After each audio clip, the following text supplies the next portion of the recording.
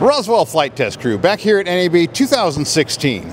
Click subscribe to keep up with our latest from the show. And I'm speaking with Christopher McCall from Fotokite. How are you doing today, Christopher? I'm doing great. Thanks for coming. All right, thank you. We're glad to be here.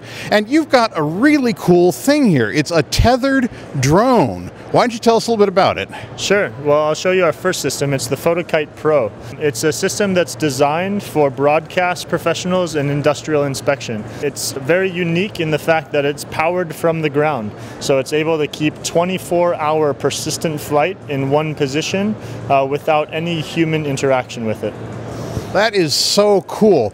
To my eyes anyway, it looks like a fairly conventional, albeit very lightweight quadcopter with a 2-axis gimbal on the front there, but no battery. That's right. Right now this system is actually plugged into the wall. So you can power it from mains power and keep it up in the air for as long as you have power. Now, what if you are operating in something like a remote location where, you know, even out in the middle of a field where you can't get power? Is there an alternative for using it with batteries? Absolutely. The ground station can also be powered with just regular power tool batteries that slide into place and keep this system nice and mobile for you. Outstanding. Well, tell me a little bit more about this control module here. The system is completely self-flying. It keeps its position up in the air no matter what. If you want to change any aspect about where it's flying or where it's looking, you can do that over the 2.4 gigahertz communications channel. It really is kind of a normal RC radio, just with this cable filling in for the battery. That's right.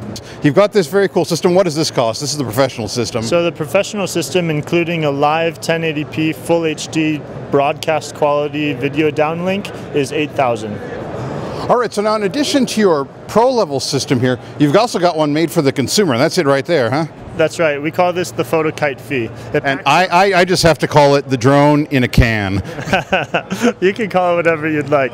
It fits into this carry-on case. It's in this tube. It unfolds. It comes out of the case just like this. Arms pop out. You clip it in place, and you're ready to fly. It's out of the tube and ready to fly in less than 15 seconds. That was amazingly quick. I hadn't seen this before, and just watching you do it here, wow, that is fast. So what are the components here and how do they work together? So it flies a GoPro Hero 3, 3 Plus, or 4. Includes GoPro controls. It can also fly a Xiaomi Yi. There's an onboard battery, which will fly the system for about 15 minutes. And other than that, it's actually just kind of the easiest way that you can gather aerial shots without having to worry about all of the traditional problems with traditional drones.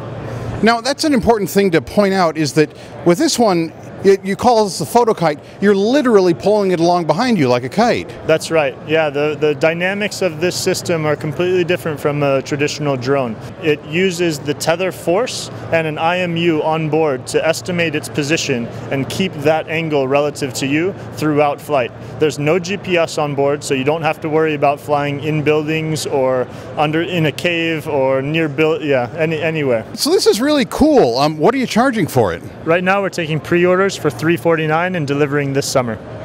Well, Christopher, thank you. This is so interesting, and I'm really excited to see this technology firsthand. Thank you for taking the time to show it to us. Thanks again for coming by. Absolutely. And from NAB 2016, this is the Roswell Flight Test Crew signing off. Thanks, Christopher. All right, thank you.